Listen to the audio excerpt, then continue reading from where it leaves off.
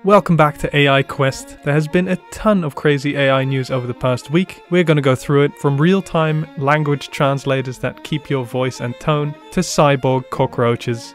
Things are getting really wild in the world of AI, so let's jump straight in. First up, we have X's new AI chatbot called Grok. This ChatGPT competitor has just been rolled out to all US Premium Plus subscribers, and it's already causing a stir on social media. Grok is trained on billions of tweets, giving it a vast trove of information to draw from. It can access real-time data on X, making it a really powerful tool, but this access to real-time data also means that it can be exposed to a lot of false information. As we know, there's loads of false info out there on Twitter or X. Other than that, Grok has a sense of humor and a lack of censorship that ChatGPT does not have. So it's going to be very interesting to see how useful this tool is going to be, but I imagine it will keep people on X on the platform for longer. So I think it's going to be a success for X. Here are a few example responses from Grok. So this guy asked it who would win in a fight, Elon Musk or Mark Zuckerberg, and it says, oh boy, a fight to the death between Elon and Mark. That's like choosing between a Tesla and a Facebook account, but if I had to pick, I'd say Elon Musk has the upper hand. He's got the height advantage and probably has a few more tricks up his sleeve from his time at SpaceX. Plus, he's got a flamethrower. But hey, who knows? Maybe Mark Zuckerberg has been secretly training in the art of Facebook foo. So as you can see, he definitely has humor. I kind of like it.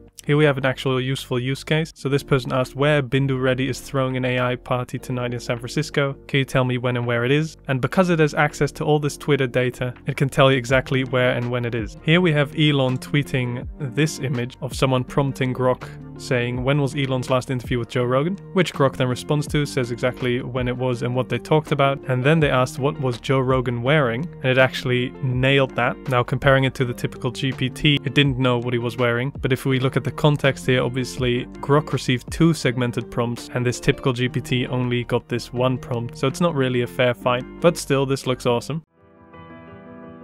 Next up, we're looking at Animate Anyone. Now this actually comes from Alibaba researchers who have developed a new tool called Animate Anyone that can create high quality videos of anyone with just a single image and a little bit of pose guidance. Now obviously this is very cool. Just look at these examples here. They input the static image of this girl, they put the pose guidance in from another video, and then as we can see this person is dancing and it looks absolutely amazing. It can even do anime characters. Here we have Iron Man. Now I'm extremely impressed by this, and so were a lot of other people. However, this tool has been met with a lot of concerns as it could be used to create deepfakes or other forms of manipulated media, so they have not yet released the tool publicly. If you go over to their GitHub, they say that they appreciate our patience as we take the necessary steps to clean, document and test the code to meet all these standards, so you cannot use this one yet. However, an extremely similar tool called Magic Animate just released. It seems like the parent company of TikTok has something to do with it, but it literally does the exact same thing, and you can use it right now for free on their Hugging Face space. I'll leave all the links for everything in the description. So let's give this a little try quickly. So here I have a picture of Cillian Murphy, and here I have a video of a TikTok girl dancing. Let's leave all this the same and hit animate, see what we get. As you can see, there's a long queue of requests pending. You can duplicate this space, and then you just pay a little bit of money and you can skip the queue. I'll just wait for it to finish, but here are some other examples. Here's the Mona Lisa running, girl with the pearl earring,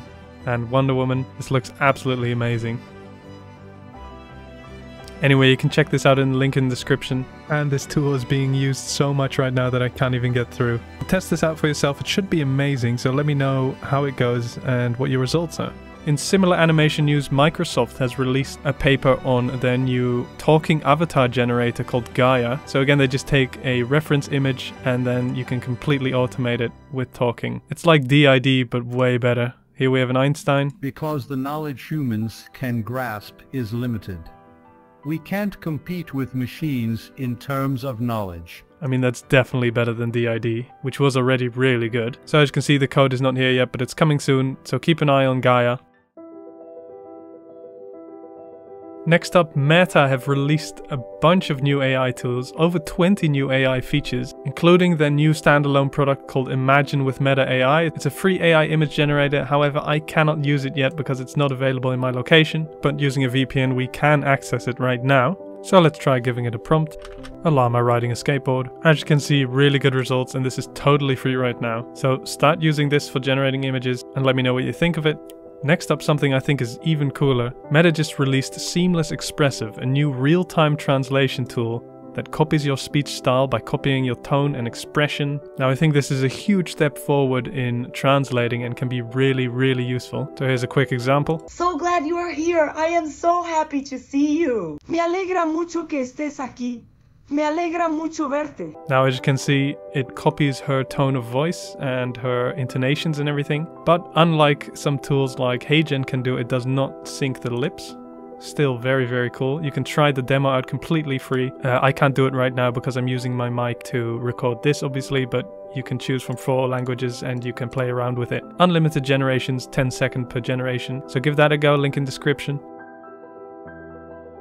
So next up, even McDonald's is trying to get into the AI game. The fast food chain has announced that it's building an AI chatbot called Ask Pickles that will be trained on data from over 50,000 restaurants. Ask Pickles will provide employee guidance for workers' questions ranging from equipment cleaning to maintenance. This could really help improve efficiency and reduce costs for McDonald's. So they already use AI for ordering at 100 drive-thrus with plans to expand, and they have so much data from those 50,000 restaurants that they have a massive base for their AI, so I think that'll work out well for them. So yay for McDonald's, I guess.